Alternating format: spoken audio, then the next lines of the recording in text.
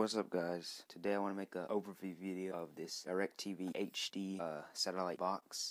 So on the front we have a power menu here, up, down, side to side. Like, it's for like switching. If you're on the menu right here on the menu, then you can go up and down the channels. Then we have select, guide, resolution. You can put in like 1080p, 720, 480, and yeah, 240 and everything. Then we have DirecTV HD, Dolby Digital, and then Energy Star. Then on the top we have DirecTV. On the side we have a vent for air. On the other side we have a reset button and another vent, and as well as the card that you put in to like get the channels, I guess. On the bottom we have another vent as well as some little, a grip. On the back we have a satellite cable, I guess, if that's what you call it. And then we have the composite cables, I think. I don't know, I guess like for like a TV, like an old TV, I don't know. And then we have external remote plug as well as a video output, audio output, and a digital output and an AV output. Then we have a HDMI output